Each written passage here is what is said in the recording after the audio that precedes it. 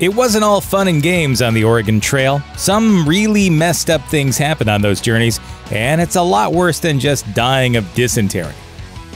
In truth, there wasn't much conflict between the Native American tribes and early pioneers, who were mostly fur traders and missionaries. But that's not to say there wasn't the occasional violent encounter, especially once settlers started heading west and claiming land for themselves. One such violent encounter involved the ill-fated Utter Van Ornum wagon train, which would go down as the deadliest wagon train in the trail's history. Led by Elijah Utter, the group included 4 families, 21 children, and a few former soldiers. They were attacked near the modern-day border of Oregon and Idaho on September 9, 1860, and 11 died in the 2-day confrontation.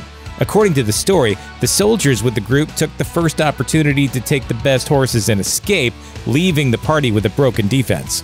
The group scattered, and one of the soldiers made it to a military camp outside Fort Dowells to sound the alarm. Over the weeks that followed, the rescue parties encountered several starving survivors, but the worst was a camp of people who had been so desperate for food that they had resorted to eating their dead. Colonel George Wright, who oversaw the rescue mission, later said the whole wagon train likely would have been able to defend themselves during the initial attack if it wasn't for the cowards who fled. The National Park Service has described the Oregon Trail as, quote, "this nation's longest graveyard."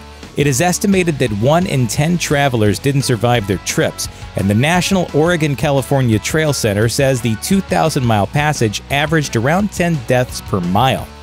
There was just as much dysentery and cholera as your MS-DOS family faced, but there was also another problem: a lack of gun safety classes. That's not a joke. Blue Mound, Kansas was the site of what's purported to be the first accidental gun death on the Oregon Trail, and it happened to the ironically named John Shotwell. According to historical records, Shotwell's deadly injury occurred as he was pulling a gun from the back of his wagon, muzzle first. When the weapon unexpectedly discharged, he was fatally shot in the chest. But he didn't die immediately.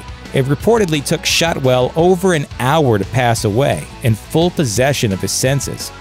Shotwell was far from the only person to die from an accidental gunshot on the trail.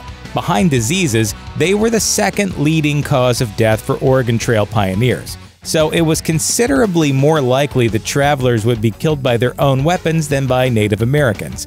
Not only is that fact surprising, it's also a little embarrassing. The Oregon Trail may have been dangerous, but when it comes to the death toll, travelers were often their own worst enemies. And even if you survive all those things, you know what else can kill you? The f***ing doctor. Settlers traveling the Oregon Trail carried standard medicines like castor oil, peppermint essence, rum, opium, and whiskey, all of which were useful to at least take your mind off the fact that you were dying. Granny medicine, essentially home remedies passed down from mother to daughter, was common, and some things, like using peppermint essence to calm an upset stomach, actually worked. But the problem was that it was typically only the women who knew these remedies. When they died or got sick, the men were left to make up things and see what worked. Get out, you quack! Plenty of people had the misfortune of encountering quack doctors on the trail too. Edwin Bryant, a writer who recorded many observations from his times on overland trails, told the tale of a boy who had his leg crushed by a wagon wheel. The injury was treated by a man who tied some linen and a few planks around it. 9 days later, the boy, quote, called to his mother that he could feel worms crawling in his leg. In other words, he felt maggots eating him. Bryant helped hack off the leg with a butcher knife and a handsaw, but the boy ultimately died of his injuries. As Bryant put it, quote, the child was dead. His miseries were over. That's one way to spin it. Nice work, team. When Brigham Young and his Mormon followers found what would later become Utah, they thought they had found paradise on Earth. All they needed to do was populate the place with Mormon converts. The plan was simple. British and Scandinavian converts who were too poor to buy wagons would be invited to load all their worldly possessions onto a handcart, push them across the U.S., and try to make the cross-country journey in only 60 days. Sounds great, right? Think again. As writer David Roberts wrote in his book Devil's Gate, the Mormon Handcart expeditions were, quote, the most deadly chapter in the history of westward migration in the United States.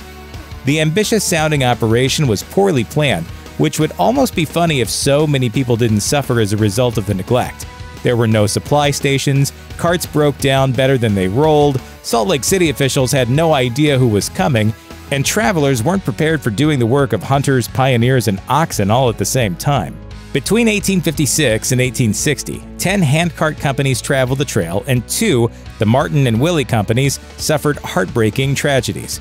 There were 1,100 people in those 2 companies alone, and they didn't set out until August. When winter arrived, they were buried under feet of snow. Hundreds died, and those who survived lost arms and legs to frostbite. Despite the unnecessary tragedy of the Mormon Handcart episode, there's a fascinating footnote that comes out of all of it. 2 survivors were 10-year-old Ann Campbell Giles and 12-year-old Maximilian Parker. They lived, met, married, and had a son you probably know of, Butch Cassidy. No wonder he was so tough. Just look what his parents went through. Check out one of our newest videos right here. Plus, even more grunge videos about your favorite historical events are coming soon. Subscribe to our YouTube channel and hit the bell so you don't miss a single one.